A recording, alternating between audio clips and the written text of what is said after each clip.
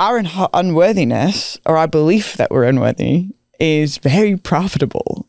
Like, yeah. Which sounds like conspiracy theory. multi-billion-dollar business is founded off of our unworthiness. We need to consume X, Y, and Z to create some sort of belief in worth. It feeds this giant consumerism hungry ghost that operates predominantly the whole of the United States. Like, it's a one massive industry and business that profits of us believing that we are not worthy.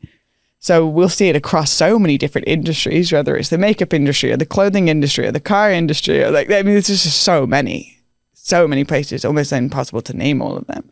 Yeah. And then there's another piece that like this hasn't just been running for our generation. This runs generations deep of unworthiness. So from the moment that we're born and we for the first however many years of our life, we look to our mothers as a reference point of how we're doing, and a mother has a deep sense of unworthiness. We start believing that that is actually who we are, because anything unresolved within our mother or father then gets projected onto us, and then we're now healing the generation before us before we can even get a go with our lives and our unique dharma.